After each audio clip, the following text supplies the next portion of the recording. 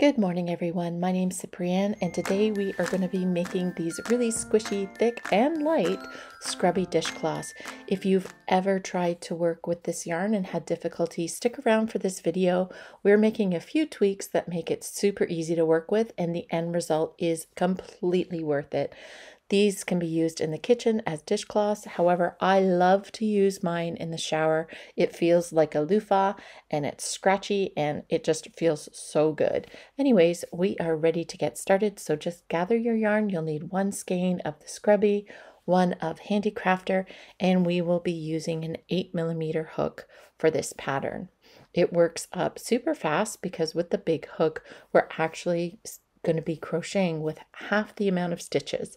So gather up your supplies and make sure you join me and make this. You are going to love it. Anyway, for demonstration today, I'm going to be using the jelly along with the lavender yarn. So the first thing that we're going to be doing, and an 8mm hook. So we go up a size in a hook, which is fantastic because these work up so quickly with an 8mm. To start, we are just going to be finding the end and we're just going to go through, and this is the easiest. Well, you don't have to roll it into a ball. I just find it moves a lot quicker when I do. So I'm just going to hold those two together and start winding. So I'm going to wind this into a big ball and then meet up and we will start with the cloth. If you have a yarn bowl, this is like the perfect time to use it.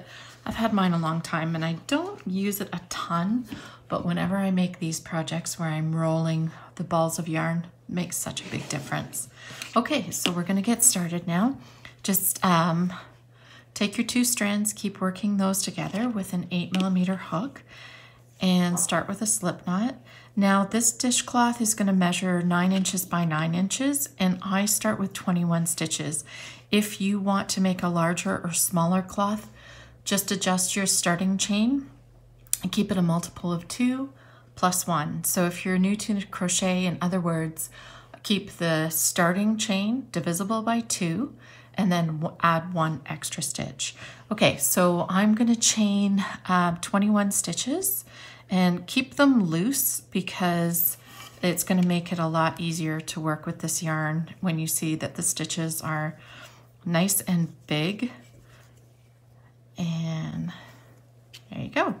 So I am going to work up my chain of 21 and then we'll meet back and start the first row.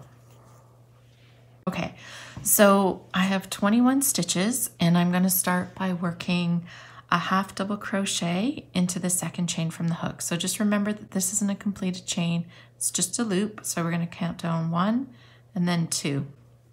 Now, when you're working into this loop, make sure that you're catching or going underneath both those yarns, so the scrubby and the regular. So let's just yarn over and right into that second loop and yarn over, pull it through, yarn over and through, I guess 3 loops, so 6 strands of yarn. In the next chain, we're going to work a slip stitch. So yarn over and pull it through the loop. And then we're going to work a half double crochet beside that slip stitch in the next chain.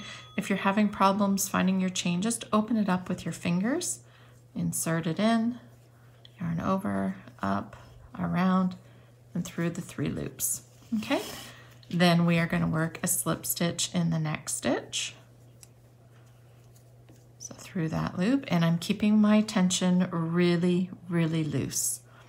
Yarn over, through the next. So we're working a half double crochet in the next stitch, a slip stitch in the next,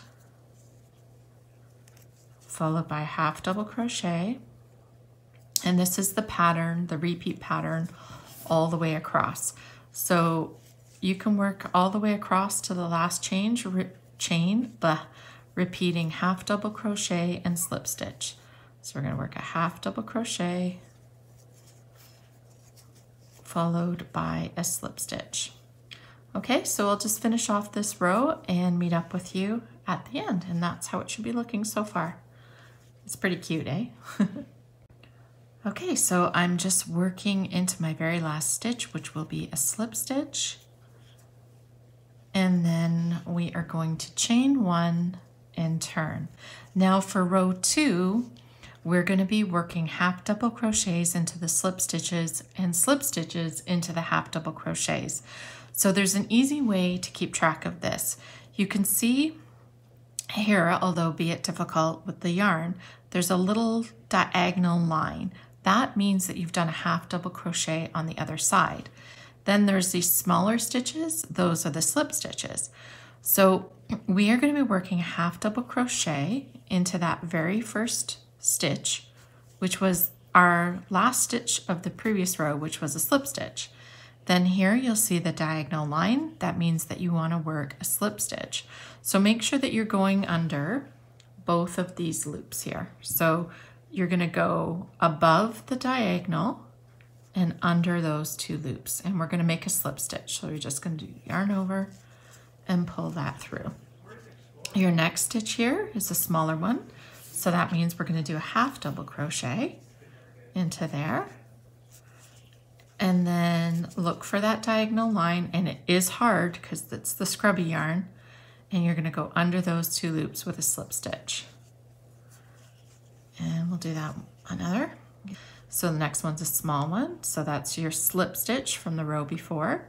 We're going to work a half double crochet into that slip stitch. Oops, that didn't work so good.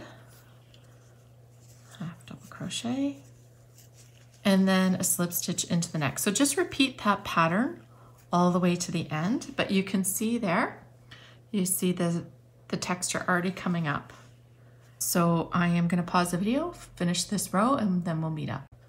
Okay, so I'm at the end of round 2 here, and I'm going to be finishing, or sorry, row 2, and I'm going to be finishing this one up with a half double crochet. And then we're just going to chain 1 and turn. And exactly as before, well, not exactly, but we're going to be working the slip stitches into the half double crochet, so you can see my half double crochet there.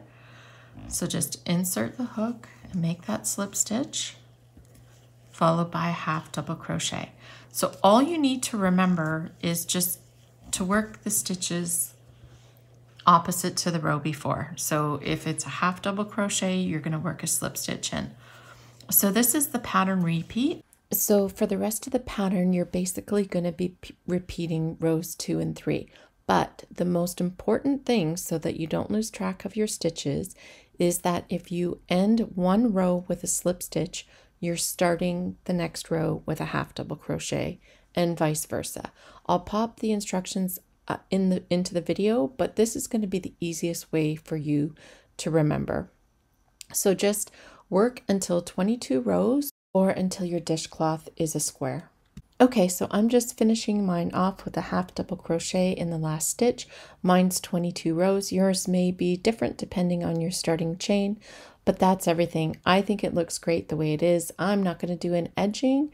I'm just going to fasten off, sew in my ends, and call it a day. Anyways, that's it for now.